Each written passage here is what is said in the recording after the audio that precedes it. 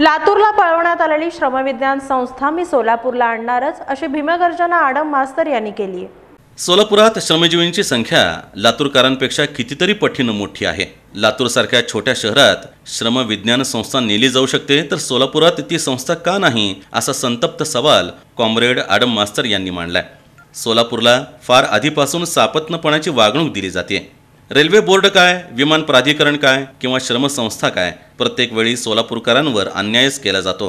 राज्याचे कामगार मंत्री संभाजी पाटील निलंगेकरांनी धाडस करीत हा प्रकल्प लातूरला नेला खरा, पण मी ही श्रमविज्ञान संस्था सोलापूरला आणल्याशिवाय राहणार नाही अशी डरकाळी आडम मास्तर यांनी फोडली आहे। सोलापुरात लाखोंच्या संख्येने विडी कामगारांची संख्या आहे। त्यांचे प्रश्न अद्याप सुटलेले नाहीत। धूम्रपान विरोधी कायद्यामुळे विडी कामगारांना देशोधडीला लागावं लागतंय।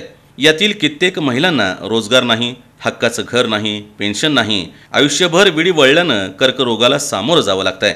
हे चित्र बदलण्यासाठी प्रयत्न का होत नाहीत असा सवाल आडम मास्तर यांनी यावेळेस उपस्थित केला।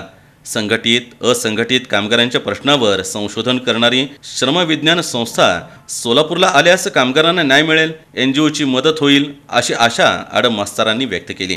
एकंदरीत आडम मास्तरांनी सरकारविरुद्ध एल्गार पुकारला असून आचारसंहिता संपल्यानंतर हा एल्गार टिकून राहतो की काळाच्या वाहत्या पाण्याबरोबर हा सुद्धा विरून जातो हे पाहणं औत्सुक्याचं ठरणार आहे।